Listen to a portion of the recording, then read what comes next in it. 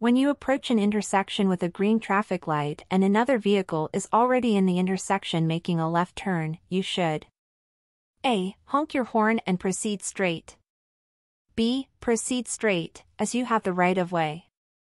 C. Let the vehicle complete its turn before you enter the intersection. D. Turn right to avoid the vehicle. Answer: C. Let the vehicle complete its turn before you enter the intersection. What should you do to prevent being pushed into oncoming traffic if hit from behind while preparing for a left turn? A. Keep your wheels straight. B. Slow down and keep your wheels turned left. C. Slow down and turn on your emergency lights. D. Avoid making the left turn. Answer: A. Keep your wheels straight. If drivers from opposite directions arrive at an intersection simultaneously, and one driver is going straight while the other wants to turn left, the right-of-way belongs to A. The driver going straight. B. The driver turning left. C. Whichever driver signals first. D. Both should proceed with caution. Answer: A. The driver going straight. You are at a red light and just as it turns green, a pedestrian steps into the crosswalk. You should A. Honk at the pedestrian and move cautiously. B. Proceed slowly and do not honk at the pedestrian. C. Wait for the pedestrian to finish crossing before proceeding. D. Proceed slowly, allowing the pedestrian to see you and move. Answer: C. Wait for the pedestrian to finish crossing before proceeding.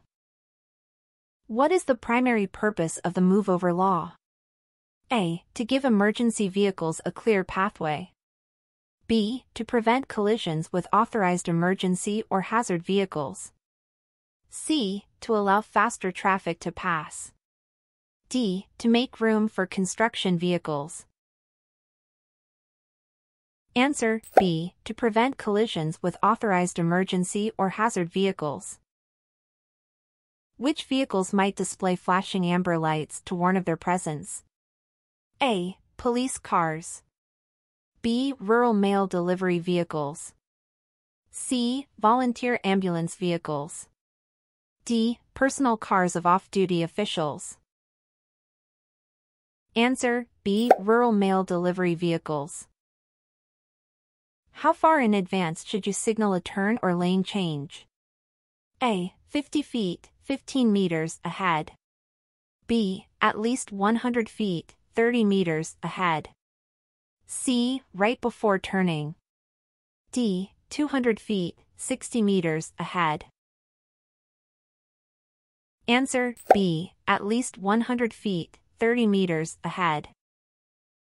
Vehicles displaying blue, green, or amber lights.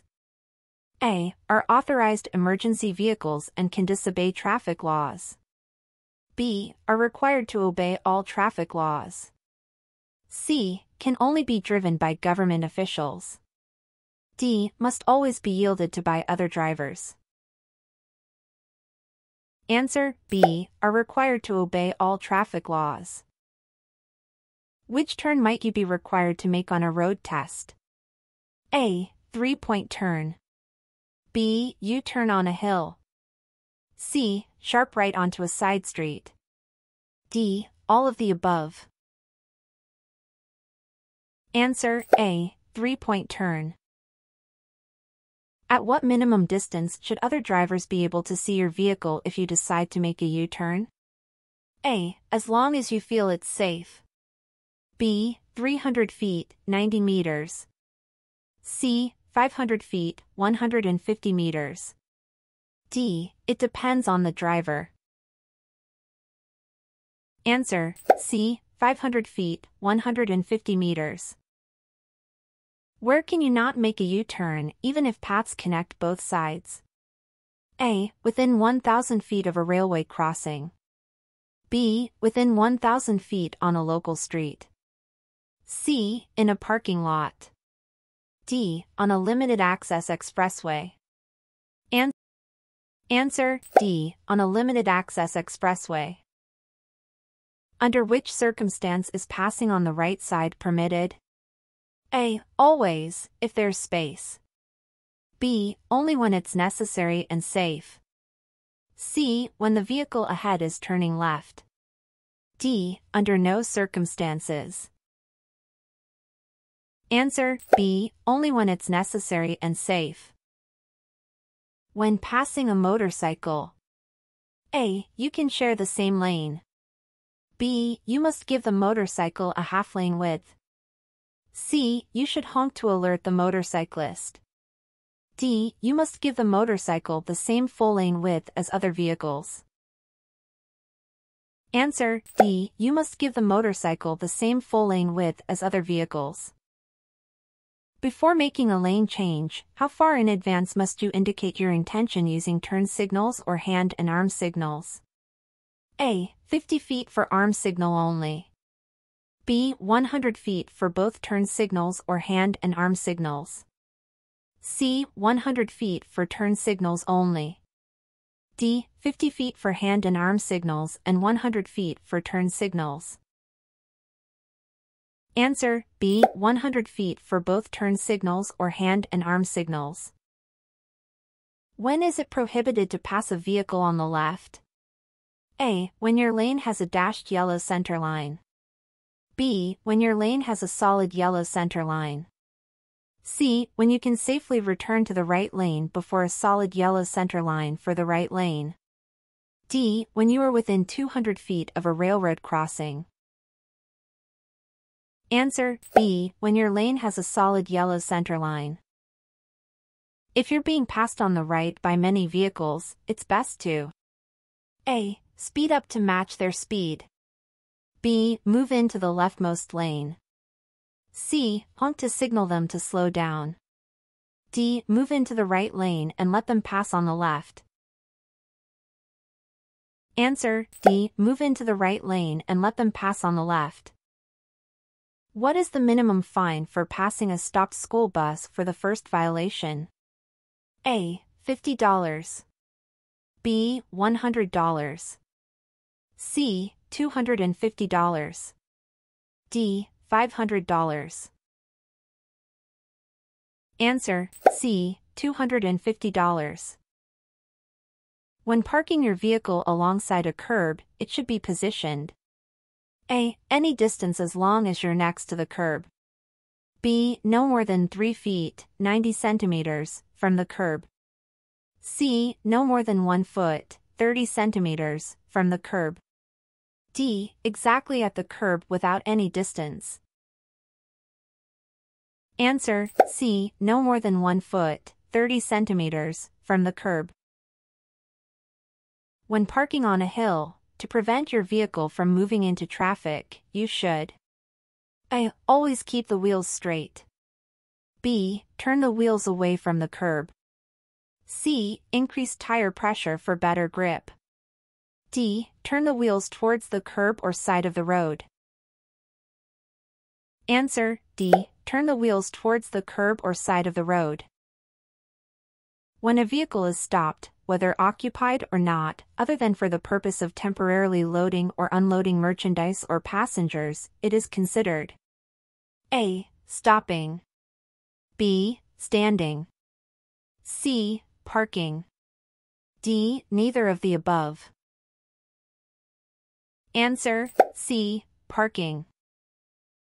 Under a no standing sign, which of the following is not allowed? A. Making a temporary stop to load passengers. B. Making a temporary stop to unload passengers. C. The driver exiting the vehicle. D. The driver staying inside the vehicle. Answer C. The driver exiting the vehicle. What does double parking refer to? A. Parking between two other vehicles. B. Parking on the roadside of a parked vehicle. C. Parking on both sides of the road. D. Parking in two adjacent parking slots.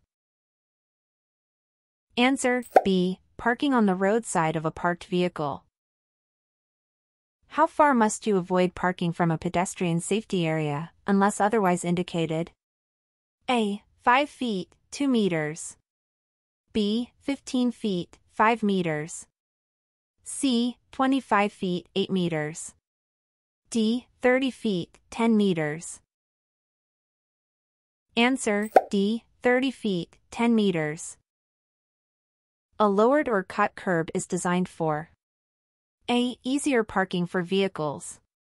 B. Access to the sidewalk. C. Decoration of the streets. D. Diverting water flow. Answer, B. Access to the sidewalk. How close can you park to a railroad crossing? A. 10 feet, 3 meters. B. 25 feet, 7.5 meters. C. 40 feet, 12 meters. D. 50 feet, 15 meters. Answer, D. 50 feet, 15 meters. If you hear a siren or air horn from an emergency vehicle nearby but cannot determine its location, what should you do? A. Continue driving at your current speed. B. Safely pull over to the right side edge of the road and stop. C. Speed up to get out of the area. D. Only stop if you see the emergency vehicle. Answer, B. Safely pull over to the right side edge of the road and stop. In cases of greatly reduced visibility due to weather conditions, what should a motorist do? A. Slow down to 15 miles per hour or less and proceed with caution. B. Turn off all lights and continue driving. C. Stop alongside the road and turn on emergency flashers. D. Use high-beam headlights to see further. Answer, C. Stop alongside the road and turn on emergency flashers. If you are driving and you need to use your cell phone, it is best to A. Carefully use your cell phone, but do not talk for a long time. B. Stop in a safe parking area and then make the call. C. Use a hands-free device so you can keep both hands on the steering wheel. D. Under no circumstances. Answer, B. Stop in a safe parking area and then make the call. When a pedestrian is crossing the street at a marked or unmarked crosswalk. A. You only need to yield if there are pedestrian signals. B. Pedestrians should wait for your vehicle to pass. C. You must yield, slowing down or stopping if necessary. D. Yielding is only necessary during daylight hours. Answer, C. You must yield, slowing down or stopping if necessary. When turning, your rear wheels will A. Always follow the exact path of the front wheels. B. Travel outside the path of the front wheels. C. Travel inside the path of the front wheels. D. Stay stationary until the front wheels have completed the turn. Answer, C. Travel inside the path of the front wheels.